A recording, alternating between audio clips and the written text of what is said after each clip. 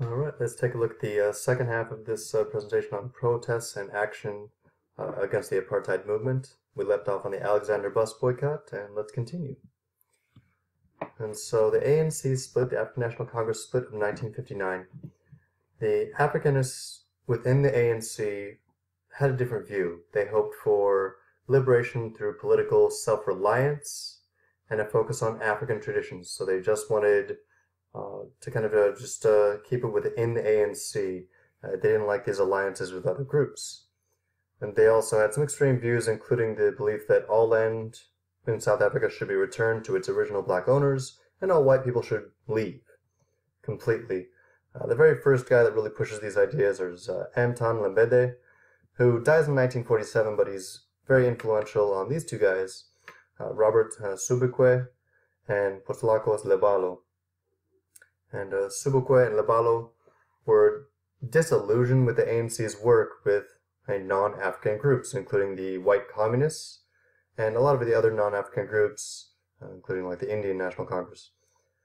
So the treason trial removed some of the top leadership. So with the treason trial of 56, Mandela and Sisulu are out. And so this is a little bit of power vacuum. This is their chance to jump in. And so the Africanists, they're a small group. They're not the majority at all, but they see this chance. So in 1958, they start to challenge some of the usual ANC strategies. They come out against the ANC's stay-at-home campaign. And overall, in the white media, they're very approved. And they label these two guys, Sobukwe and Lebala, as the respectable faces of black political opinion. Which is going to be odd, because these guys are going to cause some trouble later down the line. Africanists, they also went on to attempt to break up some of the other meetings, the provincial or like statewide ANC conference chaired by Oliver Tambo. So they go in and try to kind of take over that. And after they fail at taking over that meeting, they decide to leave the ANC and start their own thing. And so they form the Pan-Africanist Congress, led by Sobukwe and formed in early 1959. Their strategy is pretty much to hijack and take over ANC campaigns for their own benefit to focus on black issues only. And so the big example was that the ANC planned on a series of pass law protests. And so they'd start this in March, and then by June, this would end in a huge bonfire of all these passes that had collected. So June 1960, they had this huge fire of passes. PAC responses saying, basically, we're going to do the same thing. We're going to have our own anti-pass protest, and we're going to do it 3 days before you start yours, so it'll look like it was our idea. So days before their own protests. And so the PAC planned on thousands of protesters showing up at police stations without their passbooks, demanding to be arrested at these police stations, to hopefully just crowd out and drown the system in people willing to be arrested. The police, they warned the police, they sent letters to the police saying, hey, on this day we're going to show up to be arrested, get ready. So the police got ready. And so they fortified all their stations. They got ready for the possibility that these crowds might be armed. And so these stations are ready for war. All armed police are on alert, ready to go. However, the PAC is not calling for violence. They're urging nonviolence, but that just is not going to be enough. This leads to the Sharpeville massacre. So all these people show up to be arrested. March 21st, 1960. 5,000 demonstrators in particular wait in a field just outside the police station of Sharpeville. And the crowd is very peaceful. They're singing freedom songs. They're chanting political slogans. No signs of violence. And the crowd starts to move closer and closer to the fence surrounding the police station, saying, hey, can you arrest us? And here's where the story gets tricky. According to police reports, there was a fight between an armed protester and a police officer. The crowd moved forward, surged forward to see the fight, to see what was happening between this protester that apparently had a gun and the officer. Protesters at this point start to throw rocks at the police. However, the protesters that were there, the 5,000 witnesses, say that didn't happen. That there was no fight that took place.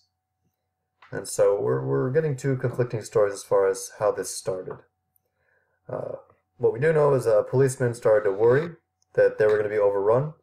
One person opened fire, at which point all other officers opened fire in a sustained, constant volley of gunfire that lasts over 2 minutes. So there's no official order to start, just somebody freaks out, and it lets loose for 2 minutes non-stop of firing. By the end of this thing, 69 people are killed on the spot, including 8 women, 10 children, and there are 186 people that are injured. Nearly everyone was shot in the back as they were trying to run away. And so up here in this picture we have people running away, and then down here we have a picture of the funeral with all the coffins and those that died on the spot. So now we have the reaction to this pretty bad massacre. Most non-whites are pretty outraged and pretty angry by the event and government reaction, as far as this is pretty extreme. The Prime Minister completely denies any of this. Prime Minister Verwoerd says that, and tells his National Party supporters that most Africans are peaceful, they support his policies of grand apartheid and separate development, but it's that evil ANC and the PAC that had coerced the protesters into marching. So it's specifically the ANC that is encouraging these evil acts of protest. However, things didn't get better after the massacre. There were continued clashes with the police across the country. Violence kept getting worse and worse and worse, and people are rising up. And this is not violence led by the ANC or the PAC. So by March 30th, just a week later, the government shuts everything down with a state of emergency. Thousands of ANC and PAC leaders are arrested on the spot, and by April 8th, 1960, the Unlawful Organizations Act passed banning the ANC and the PAC. So they can no longer meet, all the leaders are gone, and the military is in full force shutting down any protests. And so this liberation movement, this liberation and pro-democracy movement, now moves underground for the rest of, well, for the next few decades. For a while, we have fugitive Nelson Mandela. Mandela's on the run. There's a warrant for his arrest, and he convinces the ANC it's time to get violent. Peace has only taken them so far, so it's time to begin an armed resistance. And so they begin the Mkhonto Wesizwe, the MK. And this is created to start acts of sabotage against the South African government. So they're not looking to kill anybody, they don't want to injure anybody, but they'd like to send a message and slow down the government by committing acts of violent sabotage against government buildings and things like that. But they're not looking to hurt anybody. They're looking to send messages and slow down the government. It's a major turning point for the ANC in that they're not going to be moderate anymore. And so moderates like Chief Luthuli become more radical, more extreme, because civil disobedience wasn't working. And because the government just was designed and set up to shut down all forms of protest. This was a well-planned South African apartheid government. Even the power to use armed forces against protesters. If they wanted to kill the protesters, they could. If they wanted to whip protesters, they could. So it's pretty extreme. The ANC is officially banned, so negotiations are no longer possible. So even if they were peaceful, they're not going to get anywhere with this. They're not even allowed to talk. Plus, if they didn't make a change, the PAC was going to take over, and that they have a rival with the PAC. The PAC even creates their own armed wing, the Poko. And so here's Sobukwe getting ready with his Poko. And so they had to change, or the Poko is going to take over. So they create their own armed wing, and they discussed this for a while, especially the more young, radical guys like Mandela, Sisulu, Tambo, and Nazo. These guys have been ready for a fight for a while. The younger guys tend to be. 1953, Mandela was already thinking about this, and then he developed a series of plans just in case. If the ANC was banned, he wanted to have a backup plan. And one of those things is called the M Plan, in which they would dissolve the centralized African National Congress to create a bunch of small sleeper cells to wage guerrilla war. So they'd pretty much dissolve their kind of big group and then kind of go on a rampage in smaller groups with acts of sabotage to continue the fight in other ways. But by the 1960s, the world starts to turn against South Africa, especially after Sharpeville. And so, February 1960, Harold Macmillan, who's the UK Prime Minister, he is speaking, about to give his Winds of Change speech in Cape Town, where he argues that it's time to change, it's time to give up apartheid, and he says that the nationalist demands of Africans would eventually have to be met. And this is around the time where England really starts to give up all of their colonies and say it's time to give people democracy. And so he's kind of giving a warning saying, hey guys, it's probably time to give black people the right to vote. Across the world, we start to see economic sanctions. People start to boycott South Africa. However, the UK and the USA don't join. UK and USA because they're best friends. And UK still wants to have this strong alliance in Africa.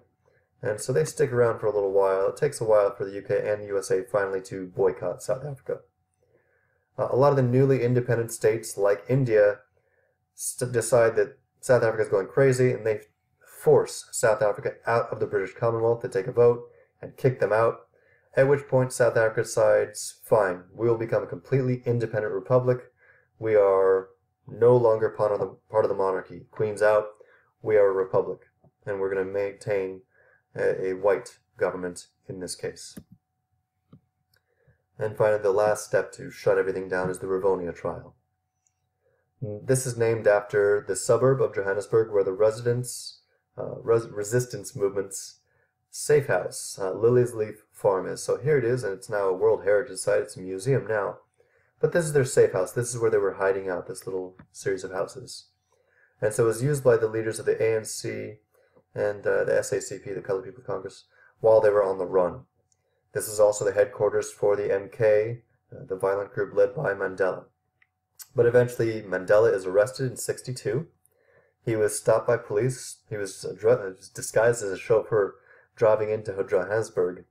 And so he got 5 years in prison for leaving his country without permission, but also inciting strike action. So these little things like being in the wrong place, wrong time, had gotten much more extreme, especially for a leader like Mandela. The MK was then passed on to Walter Sisulu and leading white communists. They're planning everything in this kind of a little community, the Lily's Leaf Farm community. 1 year later, the farm is raided by the special forces. So they rush in, they arrest these top leaders, they find whatever documents they can to prove that these guys are trying to commit treason. And so Walter Sisulu, Govan Mbeki, Raymond Melaba, Lionel Bernstein, Ahmed Kathrada, Arthur Goldreich, and Dennis Goldberg are all arrested at the farm, including, they also found plans for Operation Mayiboy, and these were the plans for the revolutionary guerrilla war waged from the bases in rural areas, so kind of part of Plan M from 1953. So with all these guys arrested, and with evidence right there that they were planning acts of sabotage, these guys are put on trial for treason. Mandela is brought out of jail to be put on trial with them. So this is the Rivonia trial, charged with the Sabotage Act of 1962, which is now a capital offense. So for committing sabotage, for blowing up a post office, they can now execute you. They argued that they had carried out these acts of sabotage, so they do admit they had committed acts of sabotage. They'd blown up government things. And the government was saying that they were blowing up things, committing acts of sabotage that endangered human life. And they planned to use violence to create a revolution and overthrow the state. All defendants said, yes, we were using sabotage, but nobody was actually in danger. No lives were endangered.